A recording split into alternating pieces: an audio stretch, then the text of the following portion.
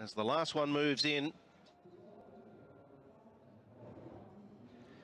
So we're just about set for a start. Light blinks away.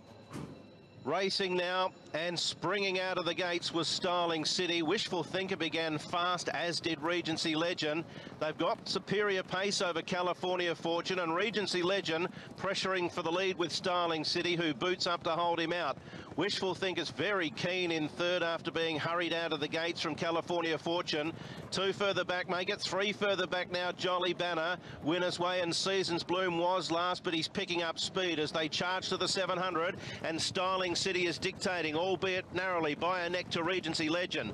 Wishful Thinker still a little keen on their back in third. He's being held in by California Fortune. Caesar Bloom rolling up behind them. Jolly Banner shown the Persuader and Winner's Way. They corner into the judge, and the leader is Regency Legend to the roar of the crowd as Purton takes him to the lead from Starling City. Wishful Thinker and Seasons Bloom thundering home down the middle from California Fortune. He took a peep over Regency Legend. Zach Purton's clear. Seasons Bloom into second. Jolly Banner's a chance of running third.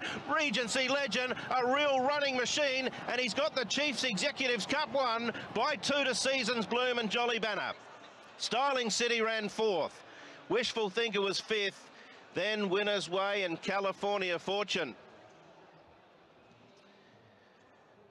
Oh, he is exciting, isn't he? Regency Legend.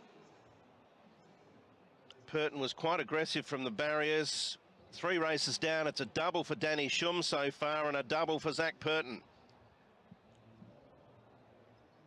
Seasons Bloom has run as most thought he would. He's been working terrific going into this, powered home, and Jolly Banner, the outsider, has really hit the line well to take third ahead of Starling City, who was headed off short.